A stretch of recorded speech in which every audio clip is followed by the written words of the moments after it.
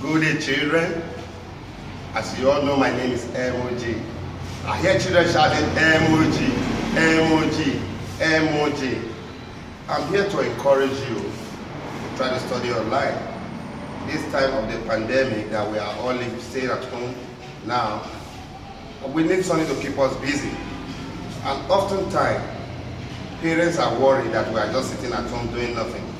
So the school has designed this online teaching to help our children at home so that something will be, keeping their time. Above all, I know that you little children, you are always happy when it is Christmas. You see, everybody wants to celebrate Christmas. Everybody wants to enjoy the gift of Christmas.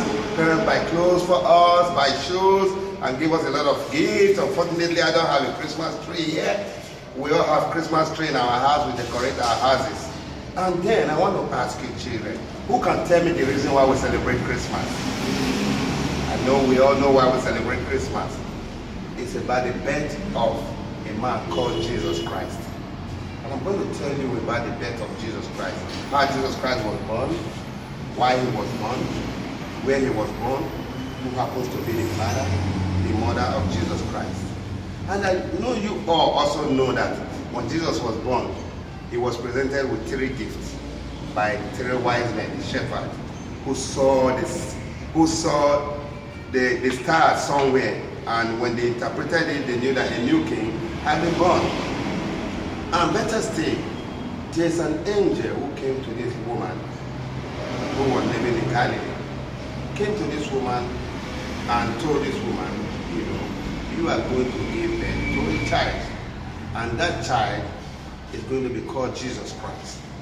But do you know the irony of it all? This woman wasn't married yet. He was betrothed to a man. That means he was engaged to a man that he was going to get married to. And that man is called Joseph. And the angel also went to this man Joseph and told the man that Mary was going to have a child and was going to conceive of the Holy Spirit, that he shouldn't worry himself. So at this time they were living in a Roman city, and the king then, the emperor of the Roman Empire, Augustus, gave a decree that everybody should be counted in the region, and everybody should go to their place of birth where they came from. So it was mandatory, it became incumbent on Joseph to go to his fatherland, which is Galilee. In Galilee, there is a place known as Nazareth. That's his birthplace. When they got there, the wife was heavy with the baby. And because they were counting, they were going to count the people, the census, that was to take place. The whole hotels were filled up. There was no place for them to lodge. So they finally ended up in a stable. A stable is a place where they keep animals. And there Jesus was given birth to. He was laid in a manger. And the funny thing about this whole thing is that the angels were rejoicing and singing. The stars in the sky revealed something. And these 3 wise men, the sheep keepers, the shepherd, saw this amazing thing. And when they saw it, they were amazed and they inquired. It was told to them that a new king had been born, King of the Jews that will save the whole world. And they insisted that they must go and worship and bow down to this king. And the star led them to the place where, Jesus was born. When they got there, they narrated their ordeal to the mother of Jesus Christ and the people that were around. And they brought her gifts: gold, frankincense, and myrrh, which were given to Jesus Christ as a gift. The gold signifies royalty. That showed that Jesus was a king. And frankincense also signifies, that Jesus was to cut. And the frankincense, as it were, showed that Jesus should be worshipped, that Jesus is a God. It's a deity, simply put. Deity is something that people worship. That we should worship Jesus Christ.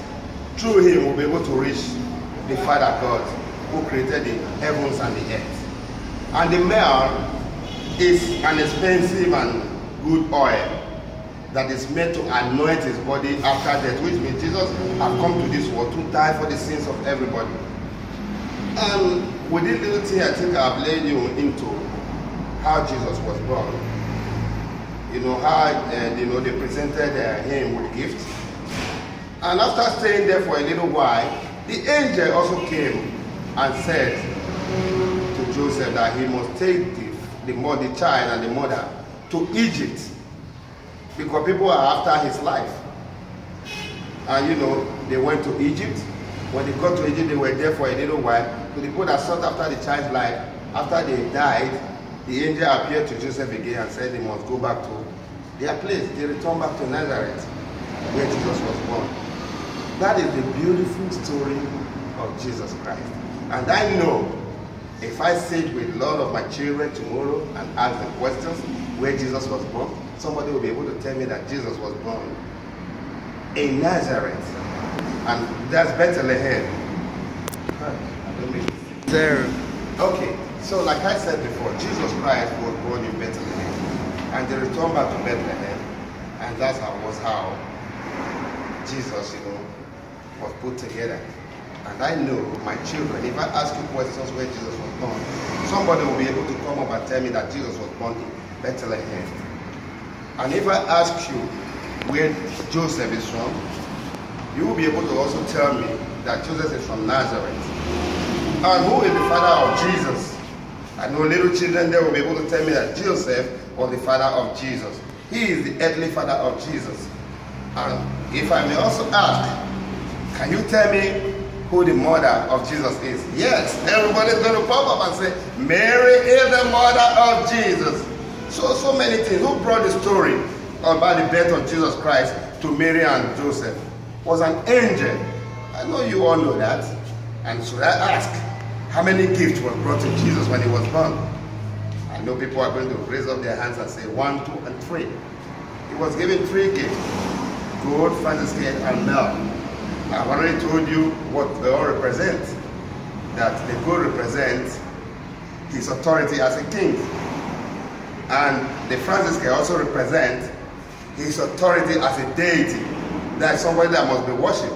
And the myrrh, like it is an oil for anointing of his body after death, which means Jesus Christ came to this world to die for the sins of all. And above all, who was the king that sought after the life of Jesus?